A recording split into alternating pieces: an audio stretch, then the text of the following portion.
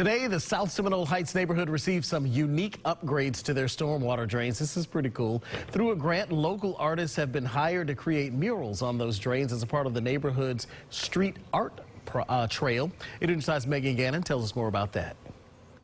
This new artwork is all a part of the street art trail here in the South Seminole Heights neighborhood. Takes something ugly like a stormwater drain and repurposes it with a beautiful mural by a local artist.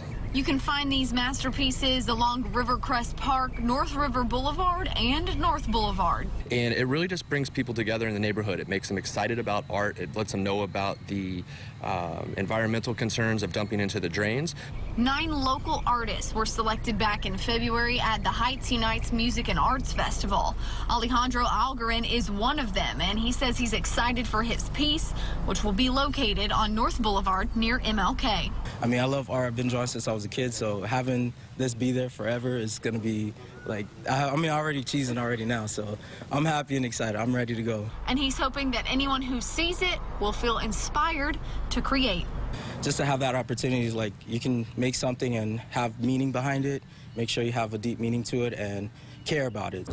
There are now a total of 13 stormwater drains here in the South Seminole Heights neighborhood that will feature artwork on them from local artists. Reporting in South Seminole Heights, Megan Gannon, 8 on your side.